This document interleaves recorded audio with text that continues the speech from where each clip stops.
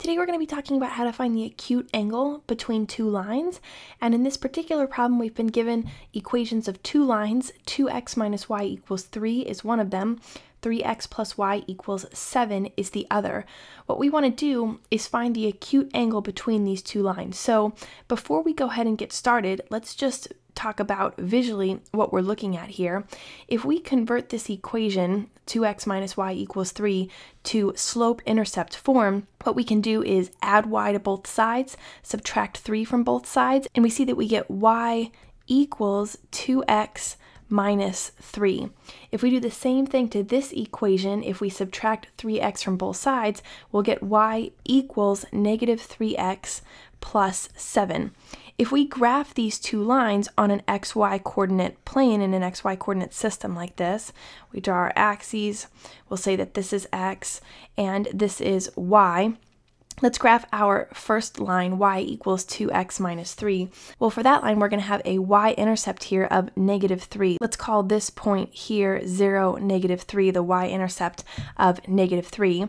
And then our slope is positive 2, so we're going to get up 2 and over to the right 1, up 2 and over to the right 1, something like this. So we can draw our line like so. That's our first line.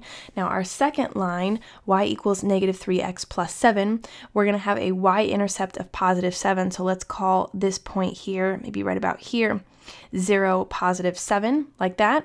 And then our slope is negative 3. So that means we're going to go down 3 and then over to the right 1, about like this, down 3 and over 1, something like this. So if we draw a line like so, then this is our second line. And the only reason I'm drawing this is to show you that we're looking for the acute angle between the lines. Remember that an acute angle, you'll remember this from geometry or maybe trigonometry, that the acute angle is the angle which is less than 90 degrees. And even just drawing a rough picture, we can see that that angle is going to be this one right here or this one right here.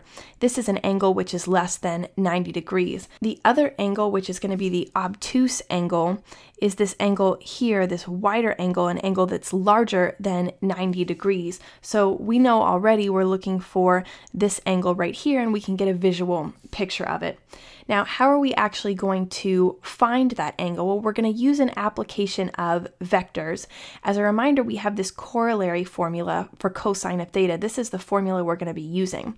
In the numerator of this formula, I have the dot product of a and b, and in the denominator, I have the magnitude of a and the magnitude of b, which is really just the length of our vectors a and b, which we're going to find using the distance formula. So what do we need? Well, we need a vector representation of each of these lines. And really all we need to do, they're both set up in a form that we can use here. We just need the coefficients on our x and y variables. So the coefficient here on our x term is positive 2.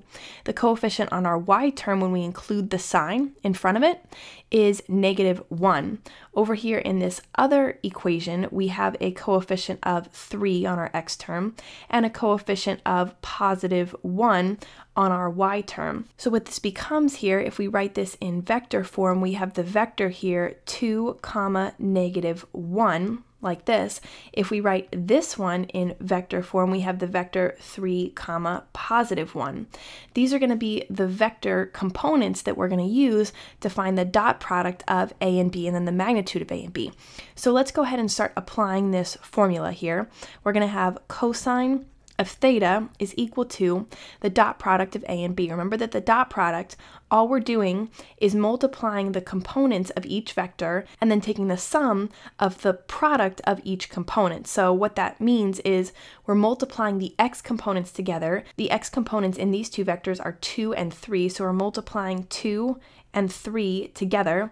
Then we add to that the product of our y components. So we're going to say plus, and then we multiply our y components together. Negative 1 times positive 1. That's going to be the dot product of a and b when we say this is the vector a and this is the vector b. There's our dot product.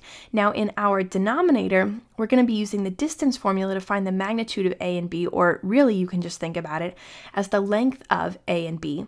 Well, in that case, remember that our distance formula, remember that we'll call this the vector A. So we'll say that distance d sub A is going to be equal to, our distance formula tells us that if we want to find a length or a distance between 2 points, all we do is use this distance formula, which is the distance between 2 points. Well, this vector, vector A, 2, -1, this is really just saying that the vector starts at the origin, the point 0, 0, and goes out to the point 2, -1. So just by having this vector 2, -1, we know we have these 2 points along the vector. So our distance formula says that we can take 2 minus 0, so we say 2 minus 0, and square it.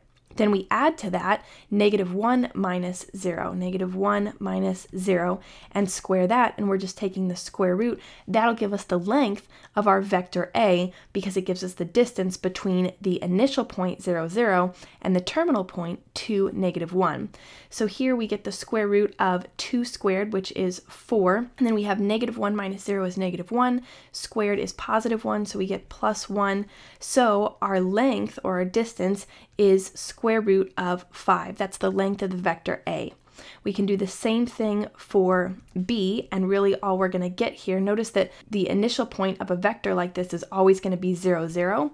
So we don't even have to say minus 0 here. All we really need is to say 3 squared plus 1 squared, take our 2 components, and we get 9 plus 1, which is going to be square root of 10. So when we find these two, we can say this is the magnitude of A, this is the magnitude of B, and we can just plug those in here, root 5 times root 10, like this.